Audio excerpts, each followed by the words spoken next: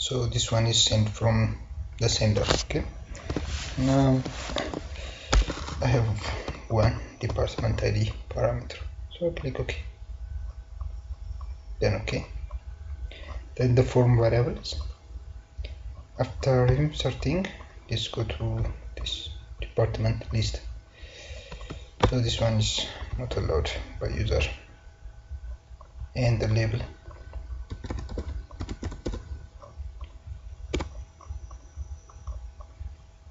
Okay, that's right. Okay, and so like before, it has some validation thing. Okay, so need to get update deep.php.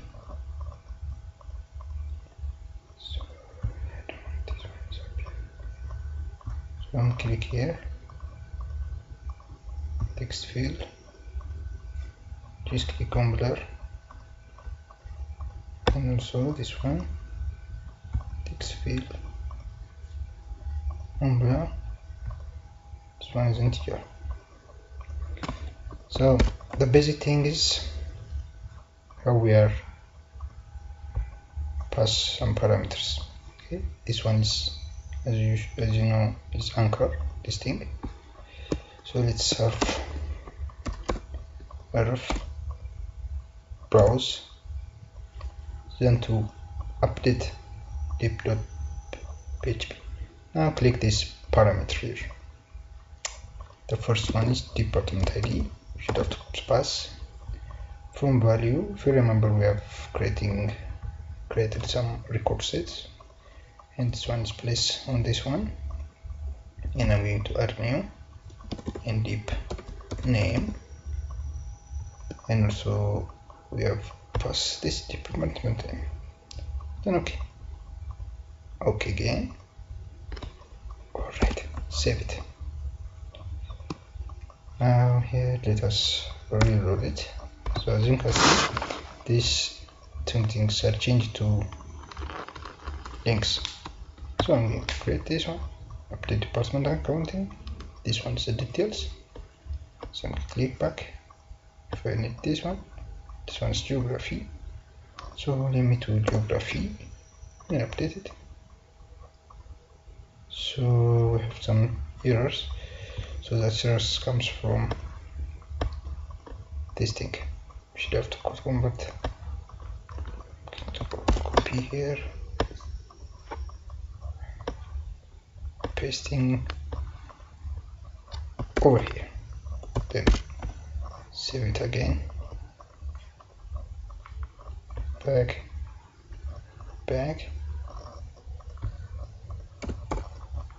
it's already changed, this part, geography, okay, and update. That's it. So let us continue to delete operation.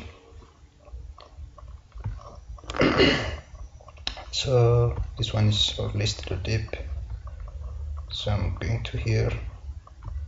Okay, I'm just want to add on each row, let me add some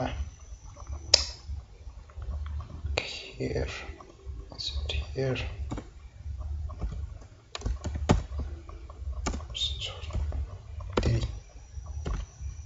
then delete,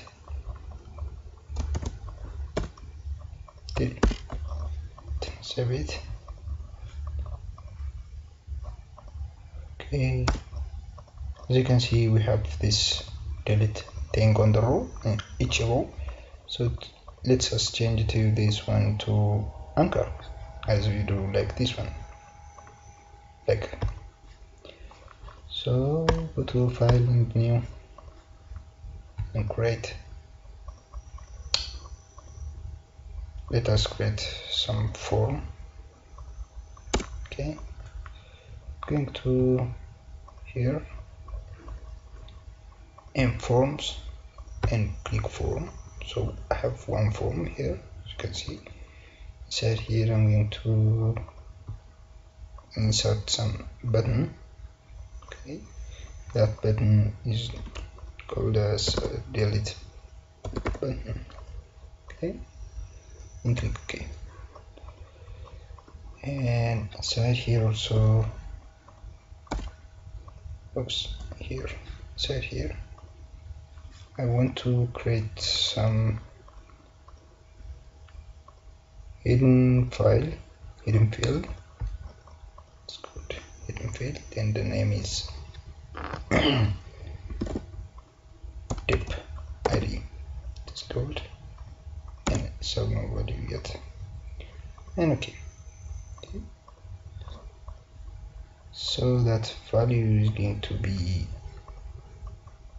create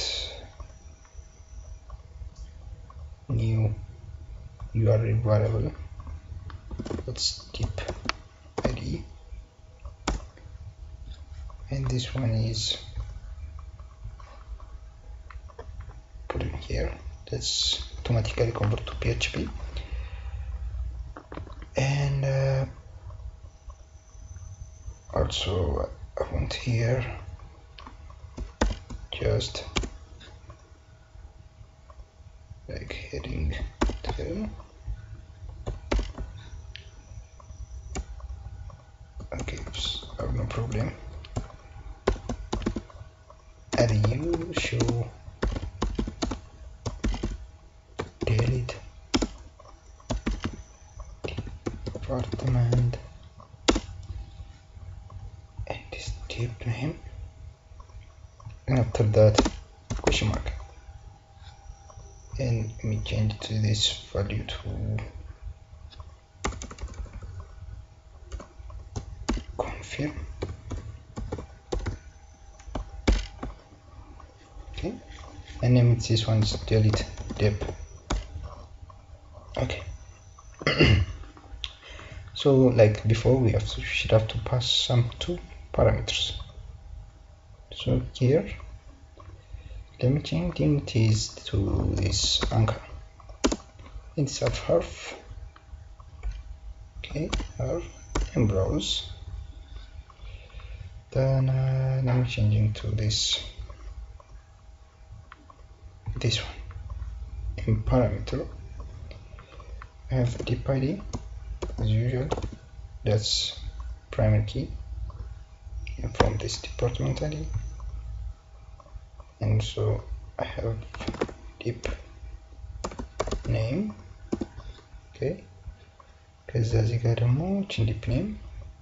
Okay, dark. Okay, then okay. So let me close lock. እዚህ ጋር እንታ close lock. Okay, let's go to over here again also, and let us go to data. እስካሁን ድረስ የሚደልት ኦፕሬሽን አልሰራንም። So delete recording number. So we are deleting from this department table, changing this one to form variable from dip id. If you remember, we named this hidden field as dip id. So browse to list dip, then okay again, as usually changing this one to require.